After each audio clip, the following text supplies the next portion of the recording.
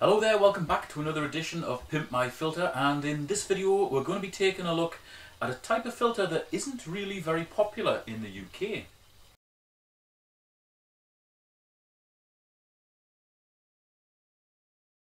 This video is about the Hidom BF-200 hang on the back filter.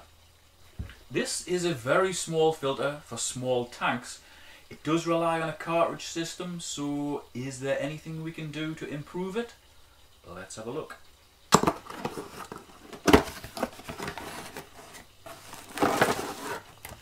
Right, I'll get this thing put together and we'll... Whoa, hello there, what's that?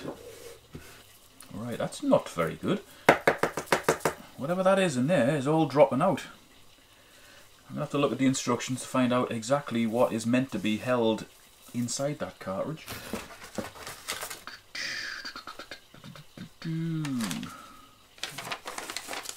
That doesn't tell me. God damn. Whatever it is, it's not going to stay in there for long. It says it's biological filter media, but to me that looks more like hard carbon or something, like chips of carbon, you know? Yeah.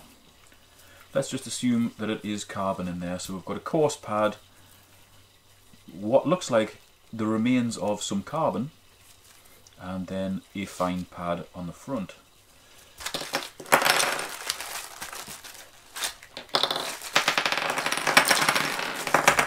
Right. Now the instructions are pretty much non-existent. There's not even a diagram showing how it goes together. So I'm basically going to copy what is on the box.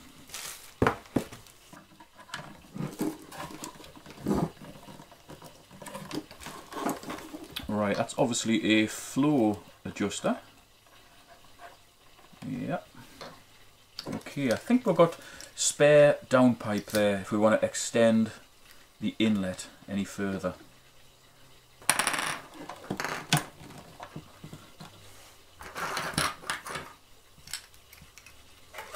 Okay, that bit is obviously the top for the filter.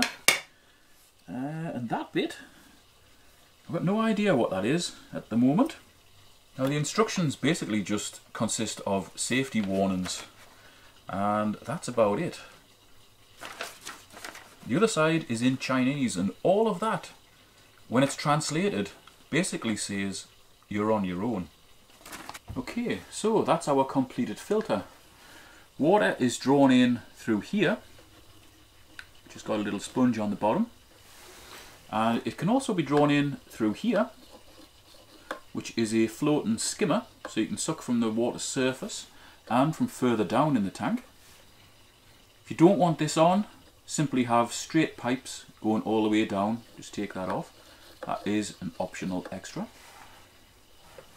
A flow adjuster here, which will dictate how much the pump sucks and therefore how much it blows out into this other chamber.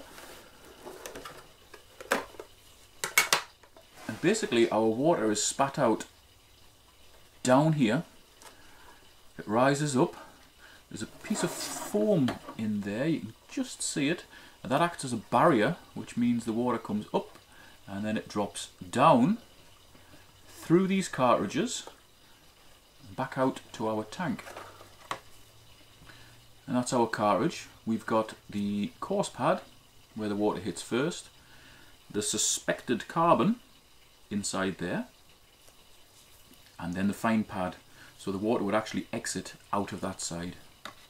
So water would travel from this side through the pad back out to the tank. So there, yeah man, it's lucky if it's, oh, I don't know, well, 3 centimeters at the bottom, perhaps 4 centimeters at the top. These cartridges slot in there, and the divider is stuck and offers almost nothing in the way of biological filtration. Got no doubts it's going to keep the water clear.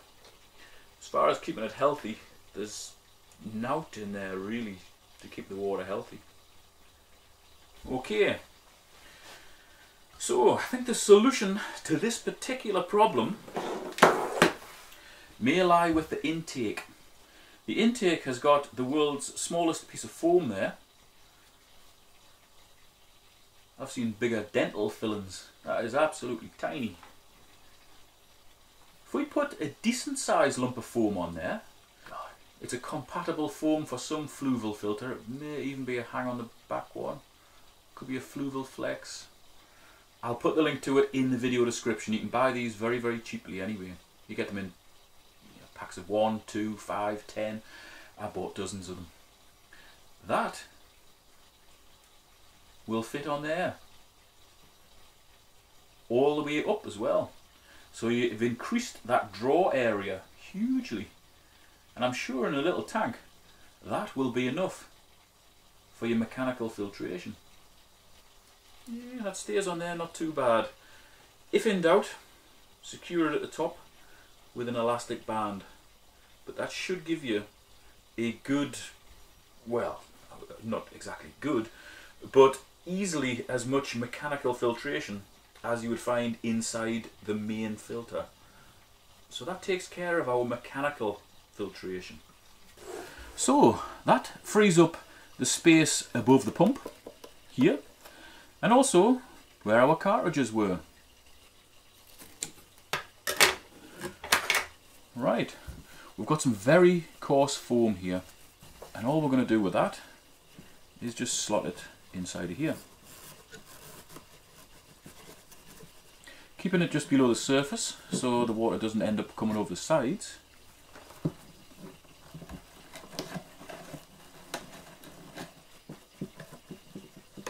Okay, that gives us more mechanical filtration in here, and it should be coarse enough to allow the water clean through to our biological side. Remember, originally all we had was that as the mechanical filtration before the water entered the pump. Now we have that. That's a hell of a difference. Well, actually we've got that plus that. I'm not expecting this to catch much muck though. Okay.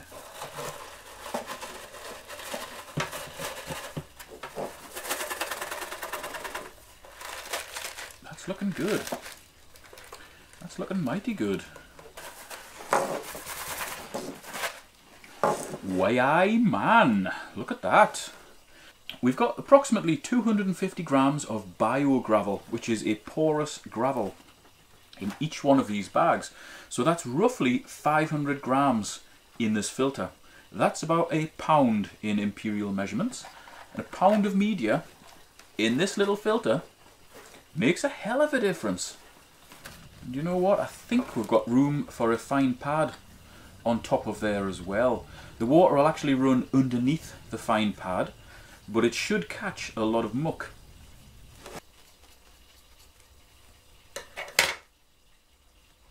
There we go, a little hole.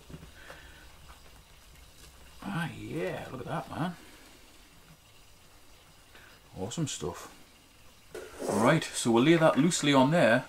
The muck is actually going to collect on the underneath of there, because that's just in the water.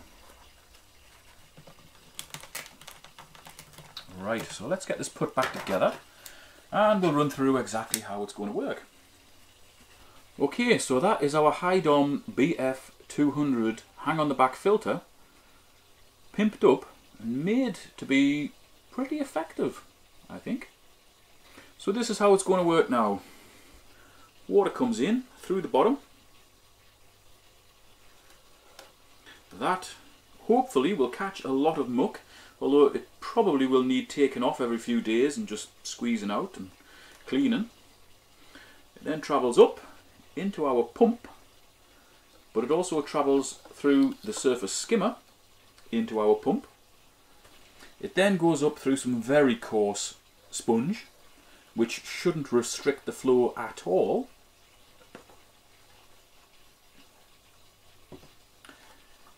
It then comes over here, and to be fair, the majority of the water will just go straight down here and back to our tank. But some of it will swill around and around and around through the bags of media, and that media will support a ridiculous amount of good bacteria. Then the water will rise up, hit the underneath of this fine pad, which should skim off the very fine muck that has managed to find its way this far into the filter. And then it'll drop back to our tank. And that's a hell of a lot different to how it actually came set up from the manufacturer.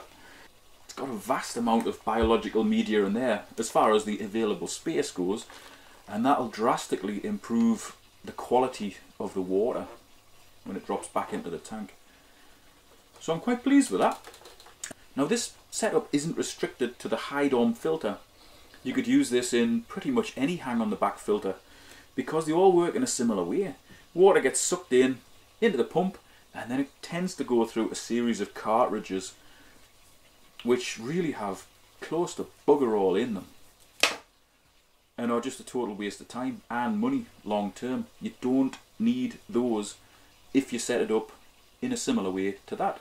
But if you've got a different way of setting up your hang on the back filter that works for you, please let me know in the comment section below. That's what that comment section's there for.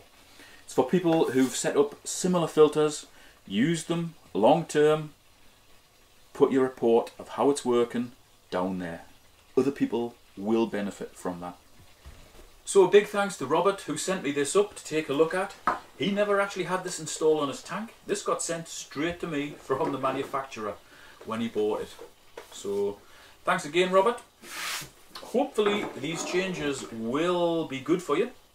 And because there's about 500 grams of media in there, this should have no problem whatsoever achieving a full cycle, and that is 0 ammonia, 0 nitrite and very low nitrates for a tank of maybe 50 to 60 litres. And in imperial measurements for you guys in the US, that is 13 to 15 US gallons, I think, for a full cycle. Remember, in this series we're not interested in just doing half a job. Any filter will do half a job and quite easily keep 0 ammonia, 0 nitrite.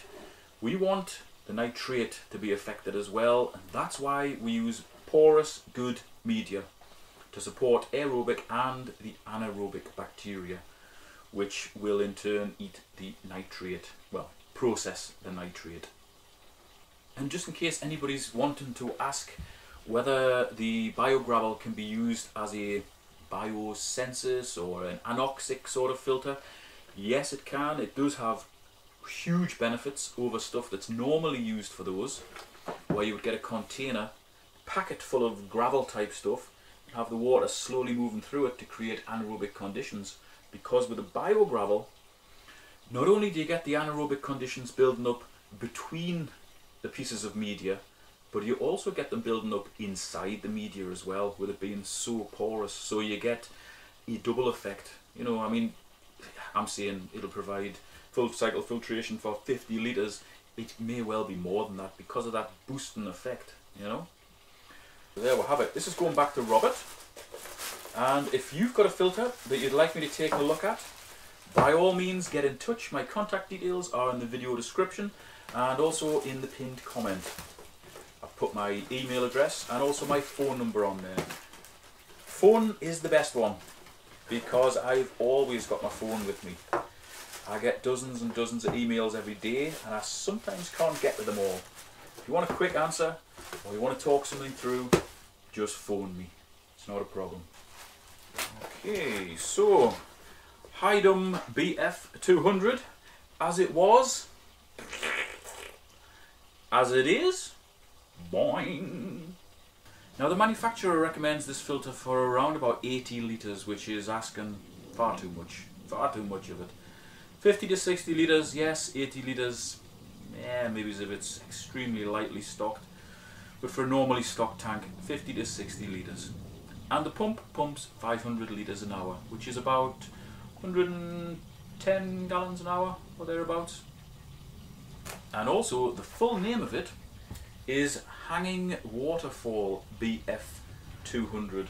Now I missed that full title out earlier on in the video, and to be honest, Hanging Waterfall kind of sounds like a location you might find on Game of Thrones or something. Where are you off to? We're off to the Hanging Waterfall. That's going to end well, isn't it, you know?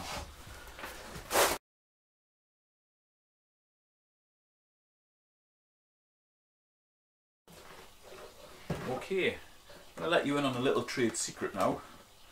I actually shot about 10 to 15 minutes of extra footage where I was literally scratching my head. If I had any hair to pull out, I would have pulled it out until I saw that. Because I really didn't have a clue what to do with this particular thing, believe it or not, because of the ridiculous lack of space and the reliance of these cartridges. I was stumped, my brain just went to sleep. But hopefully you'll be able to see that by working things out and just thinking of simple little fixes, it's resulted in something that's actually going to be useful.